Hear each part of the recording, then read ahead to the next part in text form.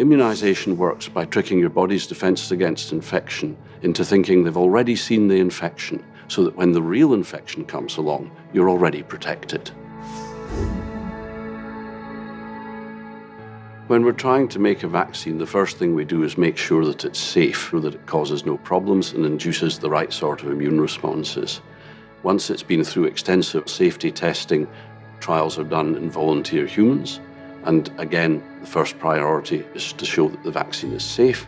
And then once it's been shown safe, we check to make sure that it's also working against the infections. At that point, the vaccine can be licensed for use. And once licensed, we then start making sure that the vaccine continues to be safe by monitoring people who've had the vaccine and checking that the vaccine has, first of all, protected them, but also given them no major side effects. Vaccines are amongst the safest of all the medications we use, and the ongoing monitoring ensures that continues to be the case.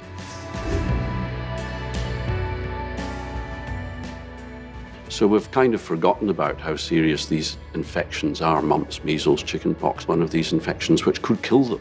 And the vaccines work to protect your child against being infected with these diseases. You never know when your child's going to come in contact with someone who's got one of these infections, so the best way to protect them is to make sure they're fully immunised. In immunising your child, you also protect other children. Some children don't respond to vaccines. They can't be protected by the vaccine, but if you make sure that enough people in the community are protected by vaccines, then if an infection comes, it can't spread. And therefore, these children that aren't protected because they can't respond to the vaccines are still protected because everybody round about them is protected. Some diseases which adults can have and that are not too serious in adults can be passed to children, and in children these diseases always tend to be much more severe. For example, whooping cough is a relatively minor, although irritating illness for adults, but passed to a child it can be totally lethal, and therefore it's really important that we get children vaccinated effectively against these diseases because they are much more vulnerable to the effects of the illness. The timing of the vaccines that we use routinely has been worked out carefully to capture the best benefit for kids. Some infections are most commonly serious if you get them very young in life, so we protect early against those infections. Some become more serious in later life, and therefore we protect later in life. We also have to remember that some vaccines work best once the mother's immunity that's passed to the child at birth has faded away, because otherwise the vaccines simply can't take, if you like, they can't work.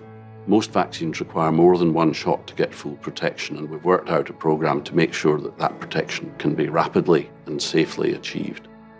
If you happen to miss a vaccine, don't worry about it. Go along and talk about it with your GP. The vaccine can still be taken late. It just means your child won't be so quickly protected.